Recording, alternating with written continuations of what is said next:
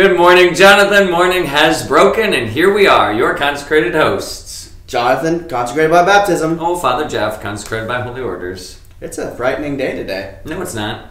It's the eve of All Hallows Eve. All Hallows Eve. Halloween. It's as close as we'll get to that, so. Oh, I know, and it's a full moon this Thanksgiving, this Halloween. It's a full moon on Halloween. Oh, no. I didn't think I'd see one of those for a while again, but here it is. Right now. Yeah, Halloweening.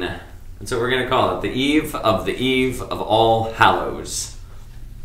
You dressing up? I don't know. I'm not sure what we're doing.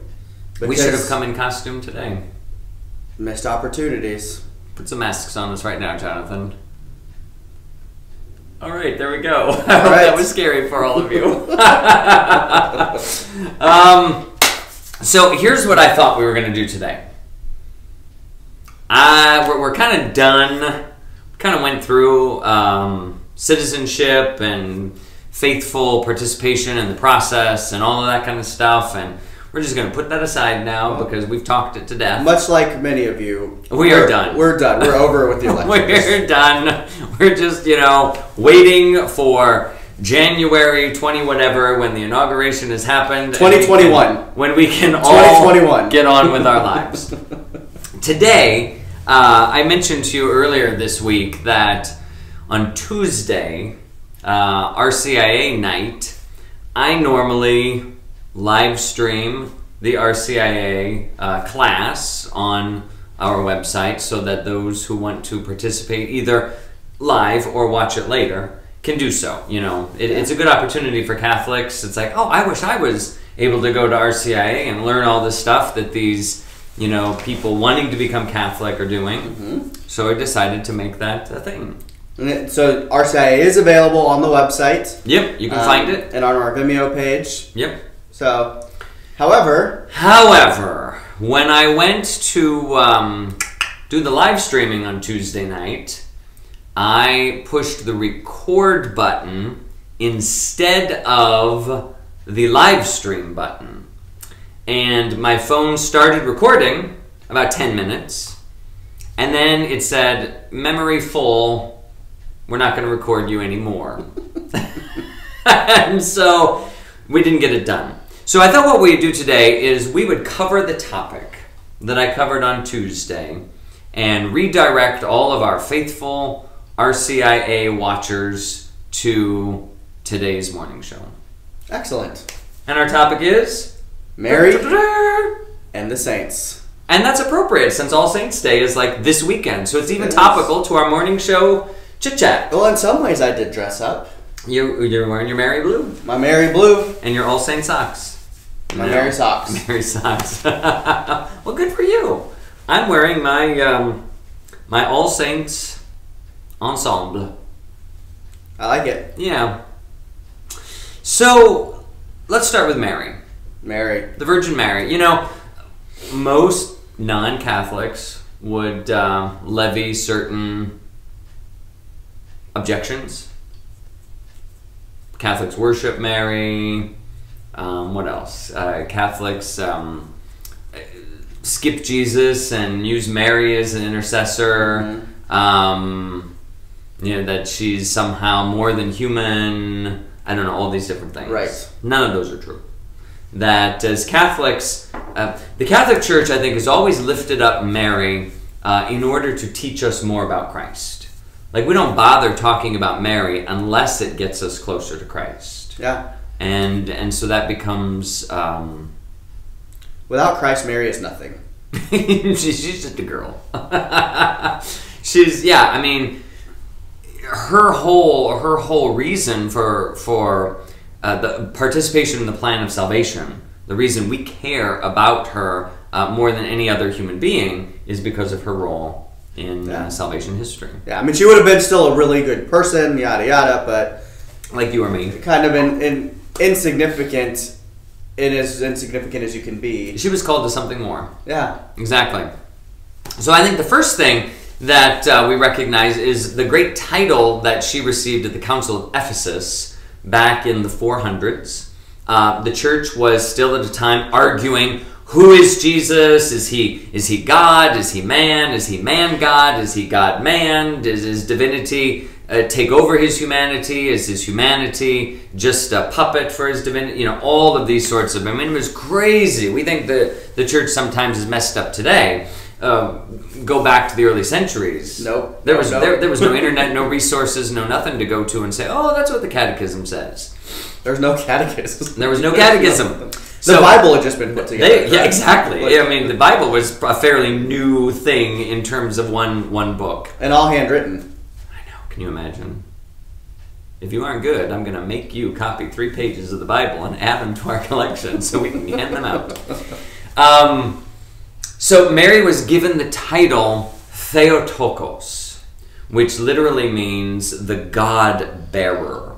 In English, we often say Mother of God. Because if you're going to bear a child into the world, we don't say, oh, this is my father and my bearer. This is my father and my mother. So, so Mary was given the title Mother of God, which really concretized and taught that Jesus is not just human, that she didn't just give birth to a human, right, but she gave birth to someone who is God and man. And so Jesus is not just human, but Jesus is God. Ergo, Mary is the Mother of God. Fully human, fully divine. You got it. 2 natures, 1 person. So we get this teaching about Mary as the Mother of God, really teaching us about Jesus. Mm-hmm. Now, in order to be the Mother of God, God is without sin. And when sin comes in contact with God, it's destroyed. You know, shadows don't live in the light. You know, if you shine light on a shadow, shadow's gone. That's why we have this light here. It takes away the shadows. Except I didn't shave today, so I I have a big deserve shadow. any shadows. You Not don't. on camera, I don't. No, I have a shadow. I didn't shave today. It's Friday. It's Friday. You know. You got to get ready for this weekend and all the trick-or-treaters, so you need to be, well, I don't know if you're going to even be doing trick-or-treating. But either way. Closing my door, turning off my lights, pretending I'm not home. I'm just going to be that guy. Yeah. Don't come to my house. Hey, you have to be safe. If you go down, the whole ship goes down. I know. No coronavirus for me. Well, I could wear a mask, but I don't want to wear a mask in my own home. Anywho. Your answer is Darth Vader. Oh, I have that costume. So, point. I got excited there for a minute. It's Friday. All right, so Mary needs to be prepared to be the Mother of God. Yeah. So she cannot have any sin. So one of the things that the church has taught about Mary is that she's been sinless from the moment of her conception. And we call that mystery the Immaculate Conception. Celebrated on? Oh, good grief. I'm stumped. December 8th. December 8th. I knew that. You knew, of course you knew that. Yeah, it's celebrated on December 8th. I just like, Jonathan, on quick! the spot. Birth of Christ? December 25th. All right, we'll still count you as Catholic. So like most Catholics, you have no idea what the Immaculate Conception of Mary is or when it is. No, you do. What is the Immaculate Conception, Jonathan? Explain it for Conception? Many times people think it's the conception of Jesus. That's wrong. That's wrong. It is the moment that Mary was conceived immaculately, aka without sin. Exactly, within the womb of her mother. Mm-hmm. So we have this tradition from one of the non-official Gospels. I think it's the Gospel of James, that tells the story of Mary's parents, Joachim and Anne, and that's where we get their names. And they talk about raising... Is that where we got that? I guess that would be the only place. What? Joachim and Anne. Yes. I haven't thought about that. That's how we... I don't think I have the lineage of... Yeah. Sorry. So Joachim and Anne, parents of Mary, and what happens there is that there's 2 ways that Mary included, all people need to be saved by Jesus Christ, because we come into this broken humanity that Adam and Eve messed up for us, and we now inherit this broken humanity from our parents, from their parents, blah, blah, blah, blah, all the way back. So God needs to save every one of us, including the Virgin Mary. There are 2 ways to save a person. let's pretend you're walking along the path in India, and there's tigers that roam there in India. And so to catch a tiger, you dig a pit and cover it with, palm branches or whatnot. And so Jonathan's walking along, and he falls into the pit.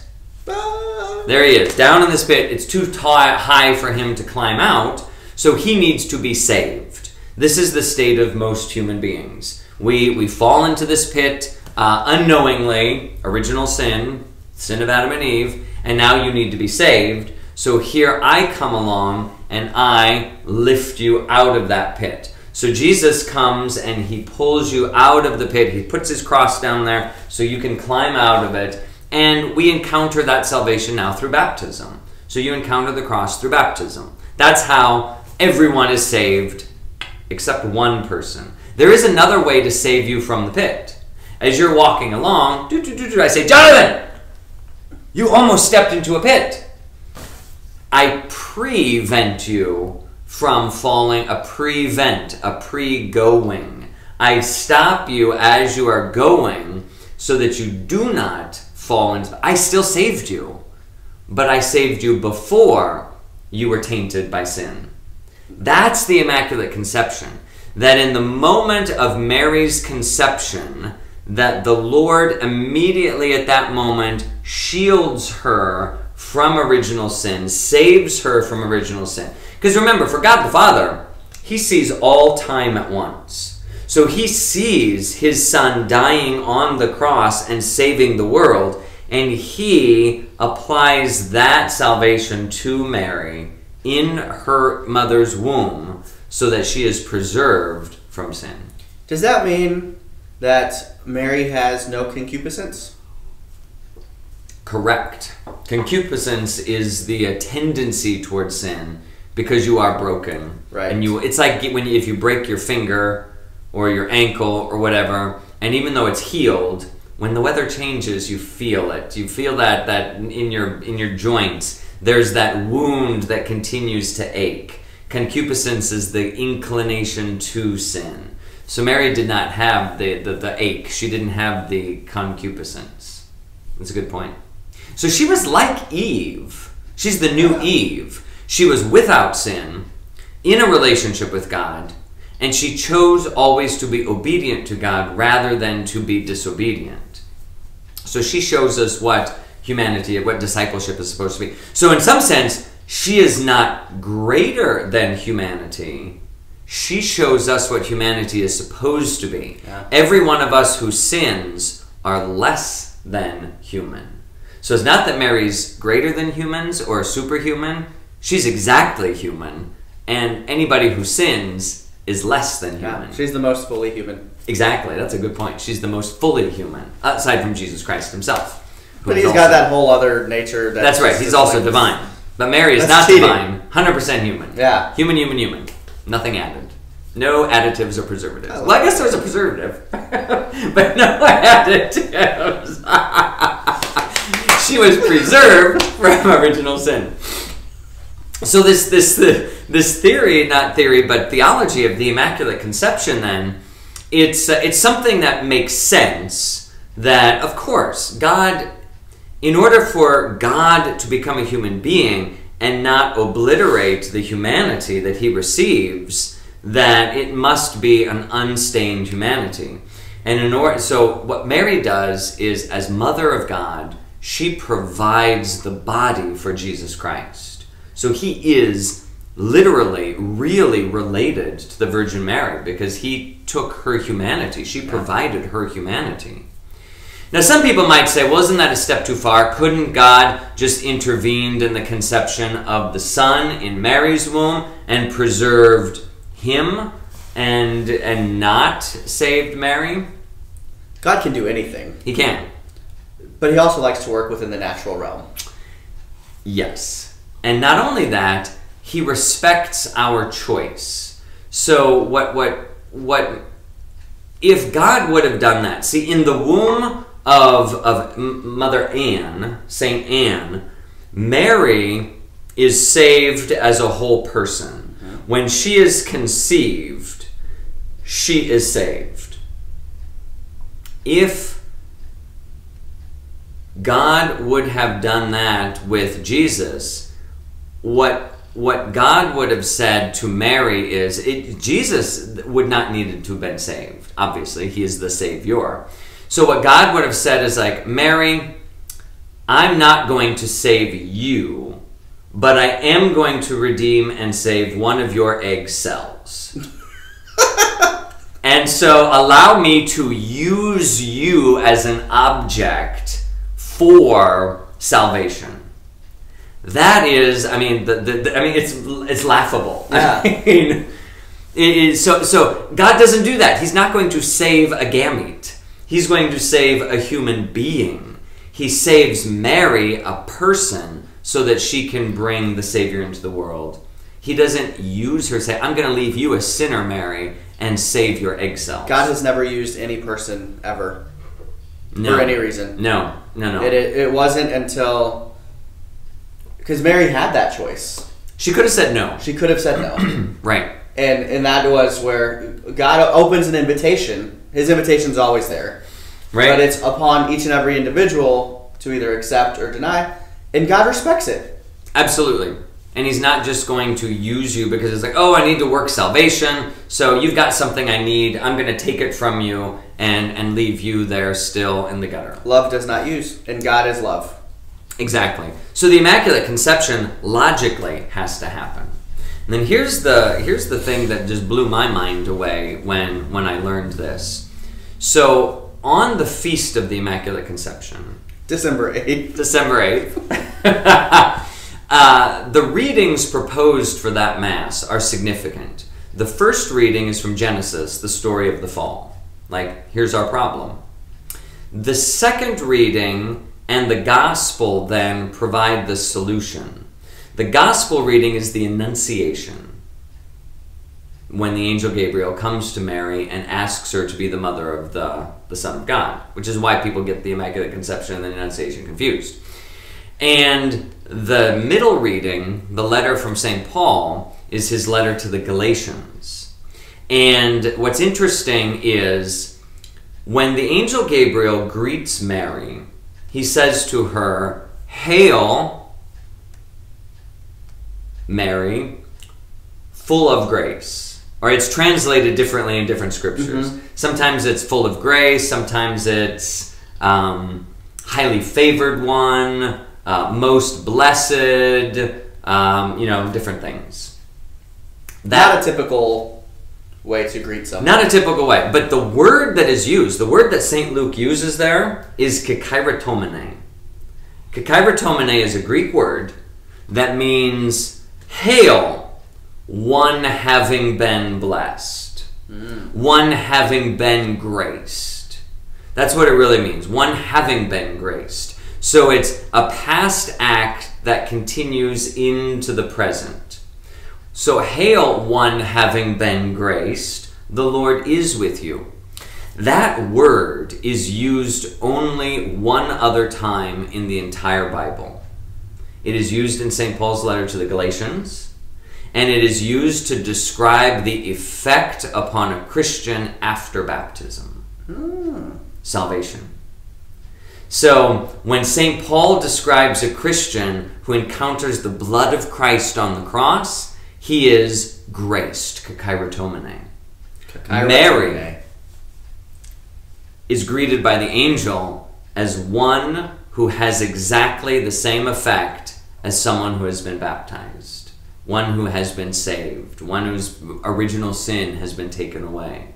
So the angel Gabriel recognizes in Mary and calls her the Immaculate Conception without her even knowing it. And if you know your scripture, and if you know your Bible, all of you Sola Scriptura people, there it is, the Immaculate Conception, right there. Don't read it in some English translation. Go read it in the Greek and learn a thing or two. So how's that? Boom. Mic drop. So the mystery of the Immaculate Conception necessarily leads then to the end of Mary's life. You suppose Mary died? How would you talk about that, Jonathan? I know there's no official church teaching on that part, so I could start with that. I'd like to think. Well, I know I'd like to, because I can, since it's not an official church. You teaching, go right ahead, Jonathan. I'd like to think that she didn't actually die, Okay. but I have no basis for it. Well, we can think this through. So, in the Immaculate Conception, Mary is preserved from sin. She maintains that ever blessedness that we know of her not sinning throughout her life. So, without having encountered sin, not having concupiscence and the inclination to sin, saying yes to God instead of saying no to God, we know that the effects of sin are death. Right. And if Mary did not sin, she could not have died in what we understand death to be, the ripping apart of soul and body. So because of that, the church has always taught that at the end of her earthly life, Mary simply entered into heaven. Now, we don't know what that looks like. Right. There's no tales or written history of... We just know that she entered into heaven. The Eastern traditions will describe that as the dormition of Mary. She falls to sleep in this world and wakes up body and soul in eternity. The Western tradition will talk about it as the Assumption of Mary, that Mary is assumed into heaven at the end of her earthly life. Both the ways of describing it lead us to the fact that she is in heaven, body and soul. You cannot go visit her grave. No. You will find an empty tomb. And with that, I mean, we have relics of the True Cross, we have St. Paul, we have all of the famous people. If Mary would have stayed body here, there sure would have been some kind of relic. Oh my gosh, people would have flocked to that grave. I mean, the mother of the Son of God, yeah. Hello, she was a famous person. Yeah, with the minor, relatively minor things that were preserved at that time. Yep. She disappeared. Certainly. She's gone. You know, and even if we move into some of the dubious things, that people so want these things to be true, that I think there's at least 3 heads of John the Baptist floating around out there. You know, there's 3 like different churches that claim to have the head of John the Baptist, and so it's like we want this to be true so badly. But nobody claims to have any bit of the Virgin Mary's body, her bones, her relics, her skeleton, her body in a grave. Nobody claims that because the church knows that her body was assumed into heaven. That makes me happy. It does. Because that's the promise for all of us. Yeah. You know, the great thing, Jonathan, is that whatever the church teaches about Mary, the church is really teaching about herself, about the church. If Mary is without sin, we can say the church is without sin. If Mary is the bride of the Holy Spirit, we can say the church is the bride of God. If we say that the church has a place in heaven, Mary has a place in heaven. The church is obedient to God, Mary is obedient to God. The church brings forth Christ into the world, Mary brings forth Christ into the world. Mary is the perfect image of the church. Yeah, I mean, there's a reason the church holds her so highly. Yeah, it's like a mirror for us. Mirror, perfect model of what we should try to emulate, who we are called to be. Whatever the church teaches about Mary, the church ultimately teaches about Jesus Christ, but also points back and says, this is the promise for you. Yeah, that's the beautiful thing, is if you look towards Mary, or, you know, as Protestants would think we worship Mary. Yep. Anything of Mary, all that her does is going to Christ. There's no part of her that does not lead you to Christ. Absolutely. And that's the only way Mary would have it. She doesn't want any glory. She doesn't want anything because she knows it's all about Jesus. It's all about Jesus. It's all about Jesus. When you read the book of Revelation, chapter 12, it's the great story of the woman and the dragon. And it's a fantastic story about this woman who is clothed with the sun, standing upon the moon, with a crown of stars around her head. She is with child, about to give birth, and when she does give birth, she gives birth to the shepherd of the nations, who rules with an iron rod, and the serpent there is ready to devour her child, but she is preserved from him, and she's taken to a place of safety, and the serpent who is lost now waits by the river to consume, or to wage war on all of her children. And a lot of people will look at that image and say, oh, that's the image of Mary. And in fact, the description looks identical to Our Lady of Guadalupe. Yeah. You know, the woman clothed with the sun, on the moon, you know, stars, that's pregnant with child, blah, blah, blah, blah, blah. But that's not the image of the Virgin Mary. That's the image in Revelation. It's the image of the church. John is describing the church who brings Christ into the world and all the other children related to Christ. And so the serpent hangs out by the waters, by the baptismal font, to consume the children of the church. Screwtape says, the steps of the altar. Exactly.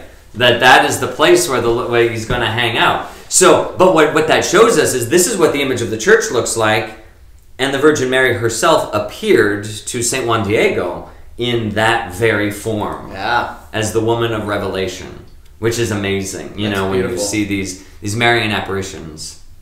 And, you know, there's a lot. She gets around. She's got some frequent flyer miles, I think. But, you know, if anybody is going to appear to human beings on earth, it's going to be someone with their body.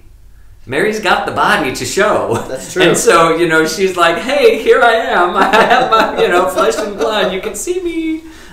So she's good that way. She doesn't forget her children. Yeah. So that mystery then of the Assumption of Mary is the natural conclusion to the Immaculate Conception. That she must have a place in heaven. August 15th. That is August 15th. Good job. And Mary, Mother of God? Oh, shoot. I don't know that one. I'm not even going to pretend. January 1st. I had a thought maybe, but I didn't want to look stupid. Solemnity of Mary, the Holy Mother of God. So all these topics, all these titles that we were talking about today. I knew that. You knew that, Jonathan. Yeah. Six holy days of obligation in the United States. Oh, I don't know them all. We just, Immaculate Conception, December 8th. 8th. Mary, Mother of God. January 1st. We've already said the Assumption of Mary, August 15th. Birth of Christ. December 25th. December 25th. Ascension of Christ. Oh, I have no 40 days after Easter. Oh, because that one is only like 6 dioceses. I know. In some places they move it to Sunday. And then All Saints Day. Oh, November 1st. Coming up around the corner, but it falls on Sunday this year, so it's a twofer. So then All Saints Day overdoes Sunday? Yes. So it will not be a green Sunday this weekend. It will be white, celebrating the sanctity of all the blessed in heaven. So what else do we have to talk about Mary? We've got her immaculate. We recognize Mary also as being ever virgin. Mm-hmm. That she was preserved. She says to the angel, I do not have relations with a man. How could I be pregnant? And even though she's betrothed to Joseph, Joseph's vocation was unique. He was called to be the protector of Mary and Jesus.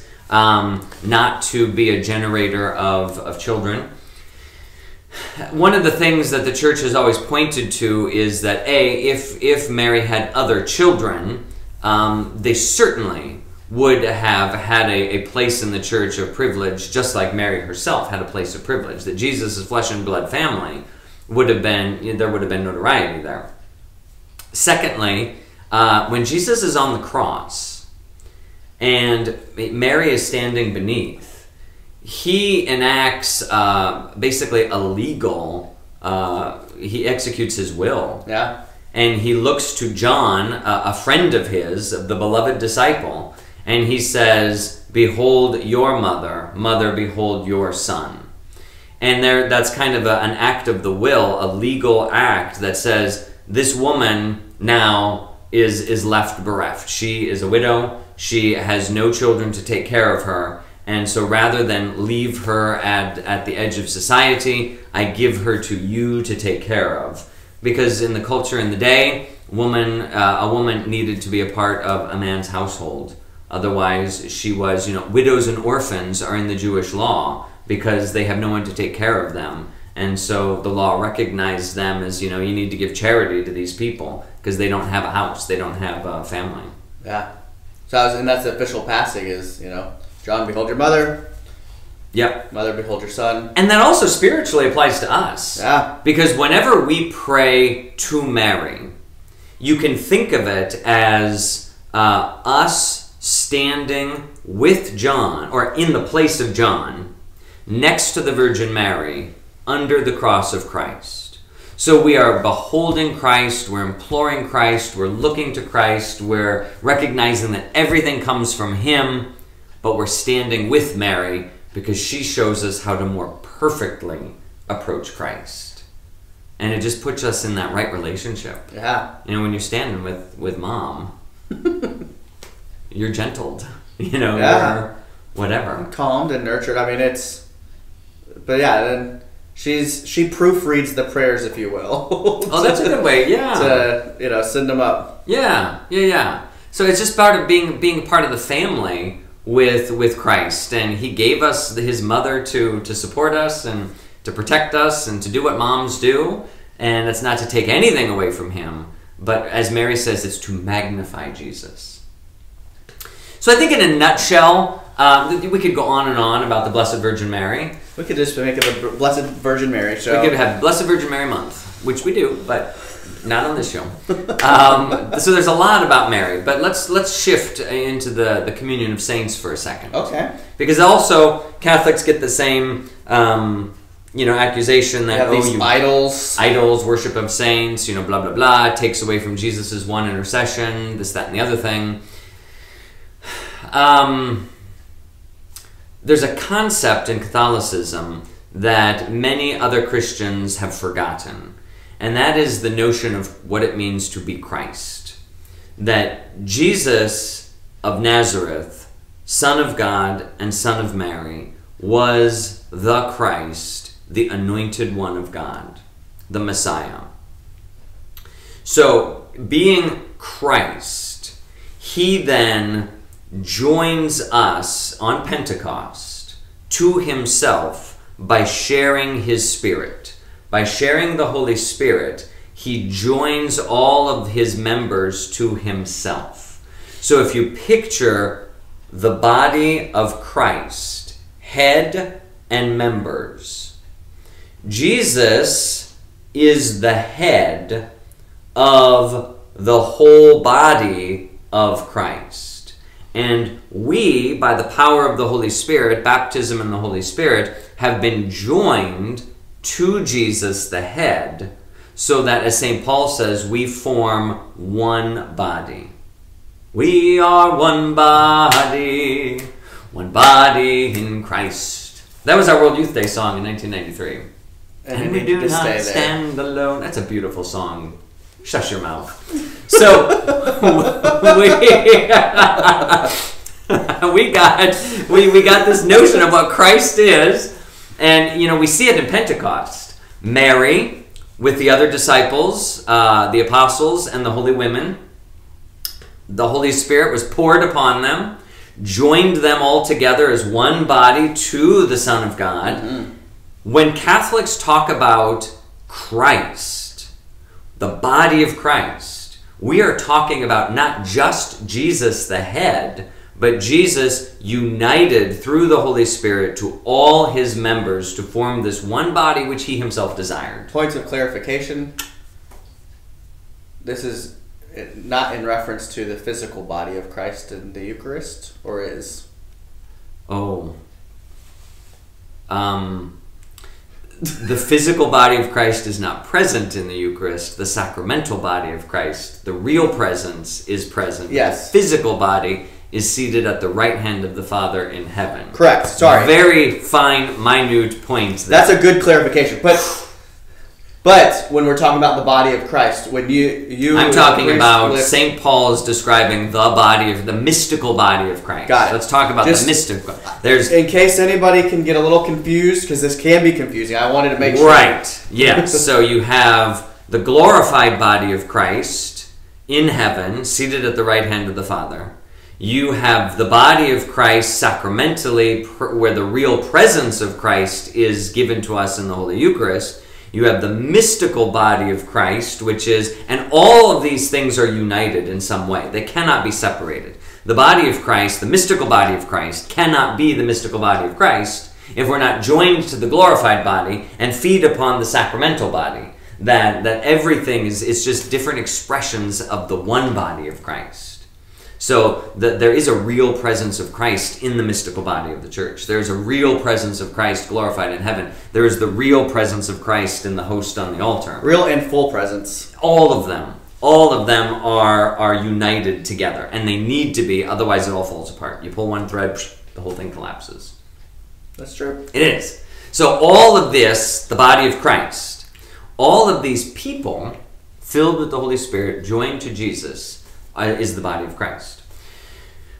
So when I pray to a saint, I am praying to a member of the body of Christ. That this saint is united to Jesus the head in a slightly different way than I am united to Jesus the head.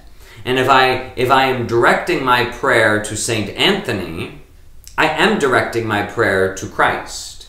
And if I direct my prayer to St. Margaret Mary, I am directing my prayer to Christ.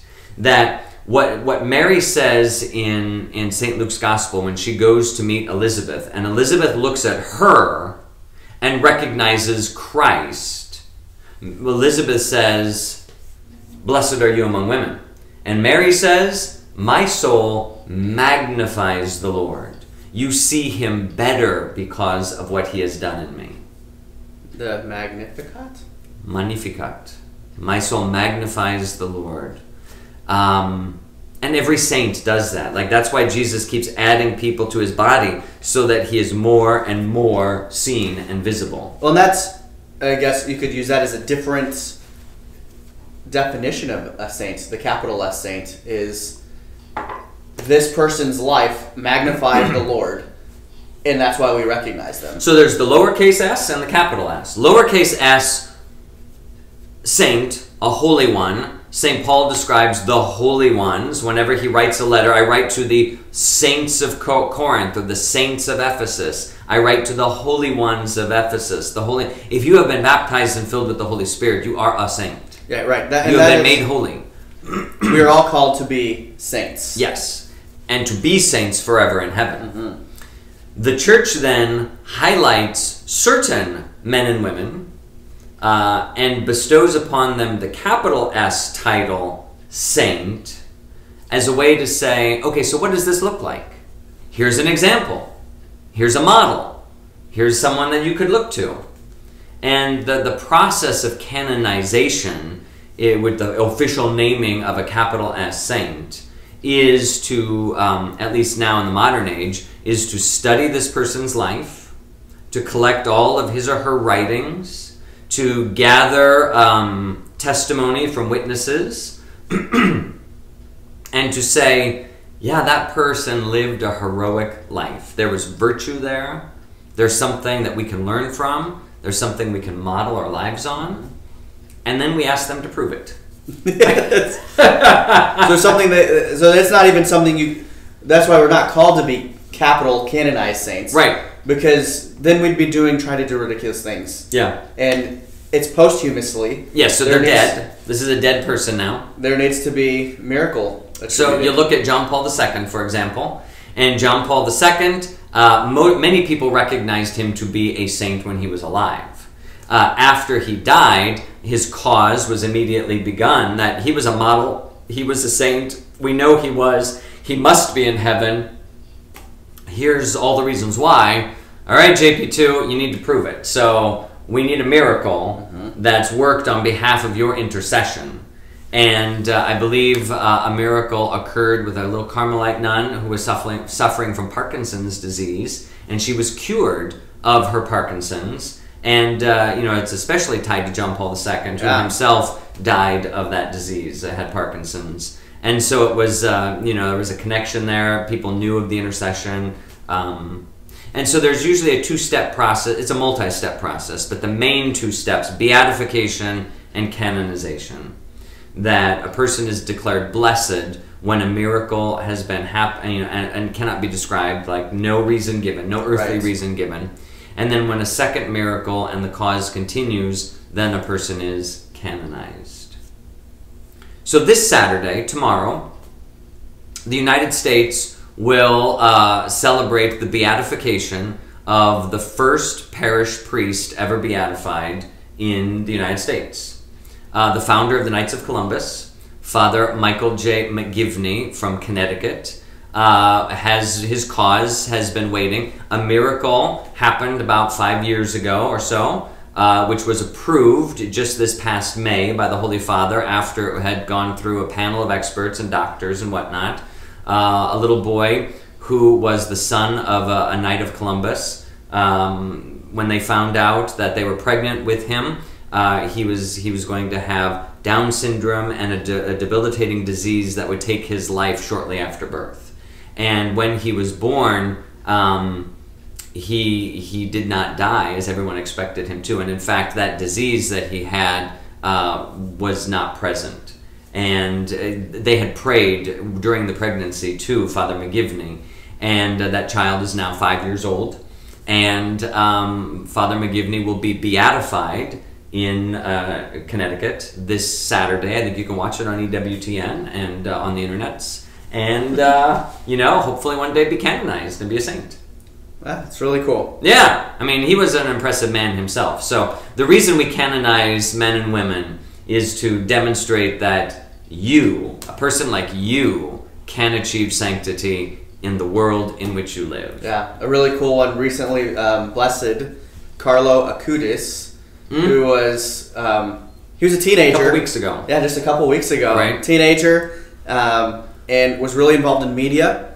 His parents weren't faithful at all, but he went to Mass and he knew. And so he went to Mass every day, and really wanted to make known the Eucharistic miracles. This was one of the biggest things in his life.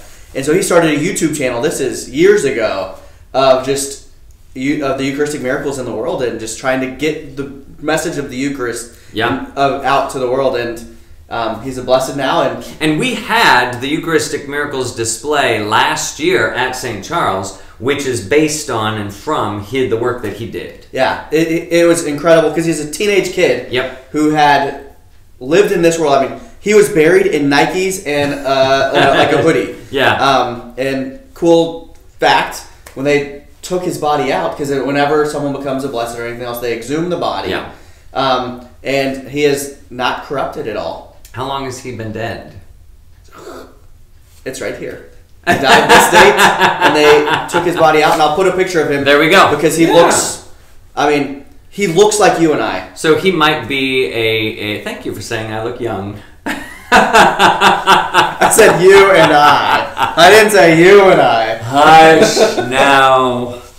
So the call to saints. Yes. The call to be saints. And so this Saturday or this Sunday, we will celebrate the Feast of All Saints, which really is a celebration of all the holy men and women who are joined to the body of Christ in heaven, whether we know their names, they were specifically canonized or not. All of those people that you may have lived with and known, your relatives who are now in heaven enjoying beatitude, they are going to be celebrated this Sunday, and it is a reminder that that's where we ourselves belong. Yeah, that's so cool since, people like St. Peter get their own feast days. Exactly. All these unknowns also get a feast day, and it's a holy day of obligation. It is. Even more so than, any individual. Some little... Other than Blessed Virgin Mary, she gets many days. Yeah, she's pretty awesome. Gets like the first Saturday of every month.